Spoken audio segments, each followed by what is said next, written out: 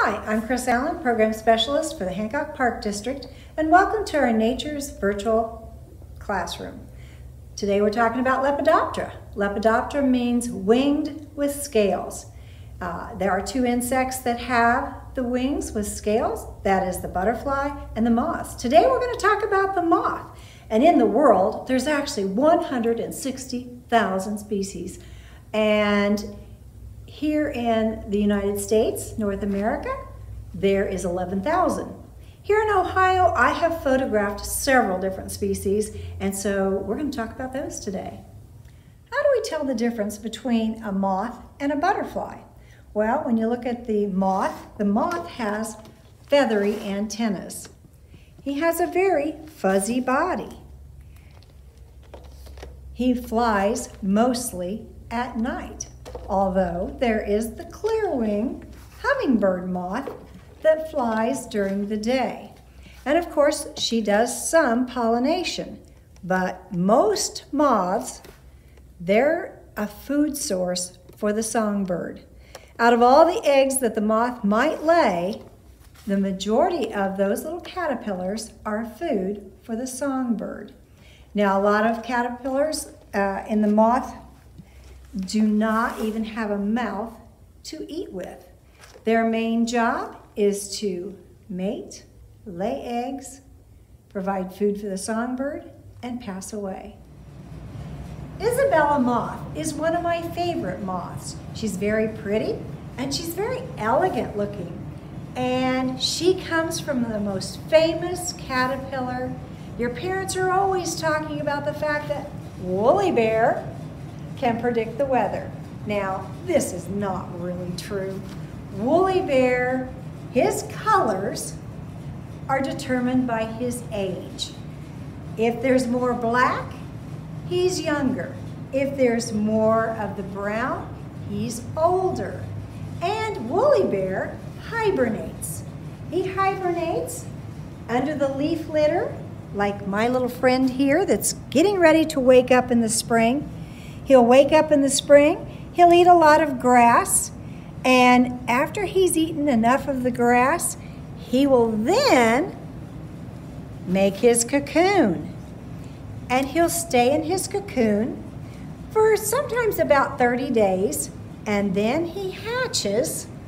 And a lot of the time, Isabella will lay her eggs under the bark of a tree, and that's where the cocoon will stay until it hatches. Now, we've looked at my favorite moth. Let's take a look at some of the others that you might find when you're out. This is the pink polyphemus, and you can see how beautiful she is, and you can see her eye spots. Those eye spots are not true eyes. They are something that keeps the predator away from her because they think that it's a bigger insect than it actually is. So we also have a common polyphemus. And the common polyphemus is a little bit smaller, has the same eye spots, but the eye spots are very, very bright. They truly look like an eye. So if you were a bird, you would definitely stay away from the common polyphemus. There's also the sphinx moths. There's a variety of sphinx moths, and some of them are camouflaged in different colors, and they're just beautiful to find, of course, at night, because these are nocturnal. And there are things that you can do to attract the moths at night so that you can find them. But the rarest of the moths that you're going to find is the Cecropia. And this is a nice specimen because you can see its very fuzzy body, and you can see its feathery antenna. And it has the eye spots on both the hind wing and the forewing. So that makes it a little bit different from the polyphemus. One of the most common moths that you're going to find if you're out in the parks is Luna moth. And there's some great storybooks with Luna moth in it. But it's very distinct because it has a very long, thin hind wing, and it's always a beautiful green. And you notice the feathery antenna once again. So that is some of the moths that you will see. You might also see a hummingbird moth, and it's called a clearwing. And that clearwing hummingbird moth, she flies during the day, where most of your moths are nocturnal and they fly at night. The hummingbird clearwing moth flies during the day, and she nectars. Now let's talk about the baby moth. Some people like to call it larva. I like to refer to it as a caterpillar or a baby moth. Now, this is my baby caterpillar. And you can see that he has a little head with tentacles for helping him feel his way around. He has eyes for seeing. He has a mandible for chewing and biting. Look how sharp that is. Ooh, I might not want to leave my finger there very long. This is his head, and he has little tentacles for feeling around.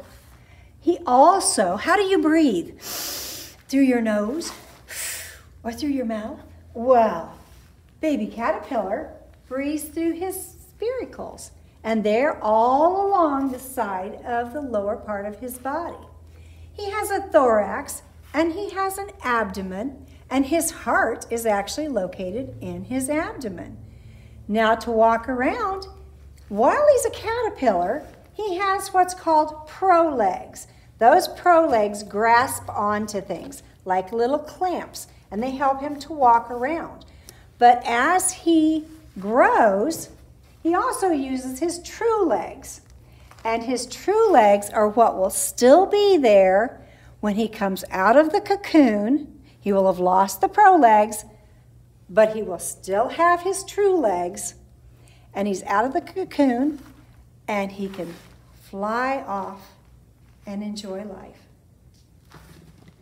How can you help the moth to survive? Well, first of all, you can go read a few books about moths and find out their importance. Like, remember, the little bitty baby caterpillar is food for the songbird.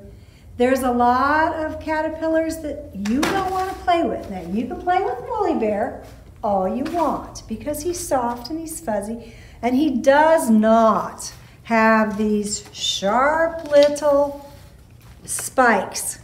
Now you can see tussock moth, he has spikes that are sticking out there. You don't want to play with him. And then you have the Diager moth. Looks so fluffy and so soft, like a nice little puppy dog, but just see those little daggers? Those will sting you and make you extremely sick. So when you're out there enjoying nature and finding caterpillars, take their picture, but don't necessarily play with them.